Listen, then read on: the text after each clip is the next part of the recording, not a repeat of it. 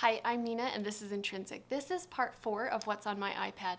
Part 1 was kind of a general setup and included general apps, including things like websites and YouTube channels that we use.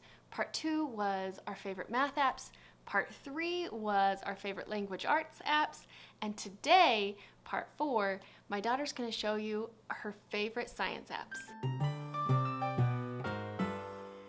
Anatomy is a very fun game, but I usually play the other games more. We've had anatomy for a really long time. My daughter showed interest in organs and bones really early, and so I downloaded it before we even had an iPad. I had it on my phone, and she loved it, and that is what made me look for one that was more detailed, and build a body is a little higher level. It has information about each of those things, so she can read about that as she's playing, and we've really enjoyed that app. Build a body? I love that one. It's kind of like anatomy. You can make all sorts of things, and you can select a system. But the ribosomes get rid of waste and anything that the cells do not want. A cell wall is only found in plants, and it's stronger, thicker. And the cell membrane is found in both plants and animals, but it's very flexible, and it's found in every cell. Happy Atoms is a great game, and we have a review on that you can check out. Chem for kids. It's a pretty good game, but I usually play the other games more. Okay, I'm gonna try it. You're gonna try it? Yeah. Okay, so we need 2 oxygen and a nitrogen. So I move this around, and I get an oxygen. And what do I need more of? 1 more oxygen? Tell me if you see an oxygen. Come on, oxygen, where are you? You're good at this. Oh, there it is, there it is. We did it! What about map weather, Arctic, and ocean? They're really great games. They're put out by the same company, right? Do you know what it is? MarcoPolo. MarcoPolo, okay.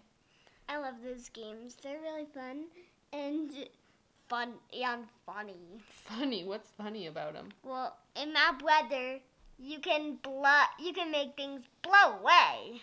Blow away? Yeah, in the wind. MarcoPolo apps are ones we've had for a long time. I really love that you can explore. It makes it really friendly for young kids. I love that it's not a linear sequence and quizzes with right or wrong answers. That was pretty crushing for my daughter when she was younger, and I love that she can just explore, and it narrates what you're doing. So as you're putting the pieces together, you're learning the different parts of the animals, you're learning the animals as you're putting them in, and it tells you a little bit about those animals and is a very natural way to learn. This one explores Arctic land animals. Oh, I like caribou. Okay, so you put the pieces together. There's the ears. Ooh, this would help with drawing things too, huh? How come? Because you would see all of the shapes that it's made of. This is the muskox. Oh yeah, this is one of my favorites too. Yeah? And there's some new things on it. But one of my favorite things is to build things. Ooh. Which is what I'm doing right now. And you get to find out what all these fish are. What's that one? Moray eel. This is just a coral. And this is brain coral. I'm going to build the orca. There's some new things that come with the orca. Well, there are new types of dolphins. Can I show you? Yeah. Okay. Oh, so after you put it together, then you get to put them in the water. So what's that one? These are bottlenose dolphins. Okay. These are bodos. Bodos? They have skin that's pink. I can make the dolphin jump. Oh, look at that. They jump. Virtual tea. Do you remember that one? Yes. It's really cool. Can you tell them what it is? Well, it's a funny game where you put on this T-shirt and it shows the body, and even when the T-shirt's on the wall. Yeah. When I saw this virtual tea and the app, I thought this seemed like my daughter would love it, and she did, but not as much as I thought. The only reason is because it is easier to scan someone else than it is to scan yourself. So it would be a lot more fun if you had 2 people, 2 iPads, 2 shirts, or it was a size that they could take turns wearing and exploring. We did use it in my class, and it was a lot of fun. Again, it would have been more fun if I had more iPads, but my classroom wasn't equipped with iPads, so I just had my one for my whole class. And the human body? It's a great game too. Yeah. Because you can select any system you have, any system available to you. The human body is a really fun app that you get to explore different systems. You can feed it and have it digest the food. You can play with how the eye works, and it uses the camera, and everything is just so perfect for an intrinsic learner. The one thing that makes me a little uncomfortable is when you're exploring the skin. They have the drawings of the children in just underwear.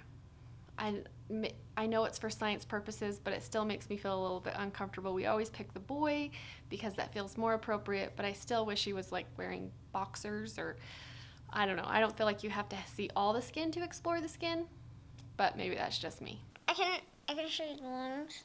And I can zoom in. Do you want me to zoom in? If it's cool.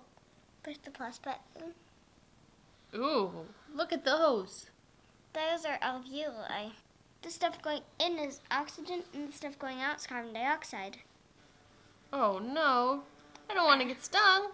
Oh, it goes away pretty quickly. And I can do the feather thing.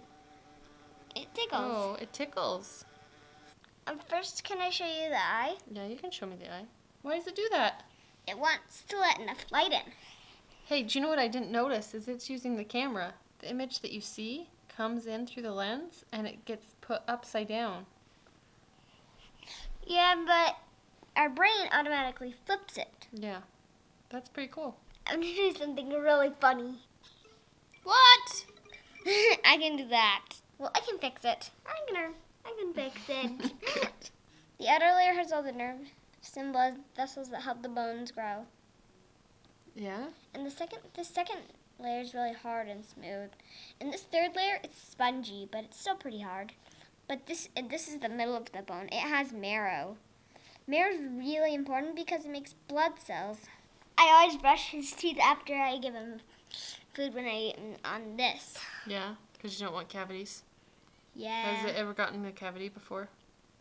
Mm-hmm. And space? Space is very fun, too. The human body and space are put out by the same company. Oh, what company is that? Tiny Bop. Tiny Bop. Space is another app by that same company, and I really like how you're able to explore and follow your curiosity to get little nuggets of information, and it's really fun that it lets you explore the sun and the planets and the surface and the core. What does that sound like? It sounds more to me like fire exploding. Explosion. Oh, Mars. What does that sound like when I Sounds do that? solid. You're right, it is solid. Okay. This is called liquid metallic hydrogen. Ready, Jet, Go is another space app, and this one we tend to use for constellations and things like that. And again, you get to explore, and there's no set linear path. And we really love that with science, because that's what science is all about, is being curious and discovering. How about Ready, Jet, Go? What do you think about that one? It's great. I play it a lot to learn about space. Mm-hmm. Don't look. Okay. Okay, you can open it. It's a lion! That's my zodiac sign.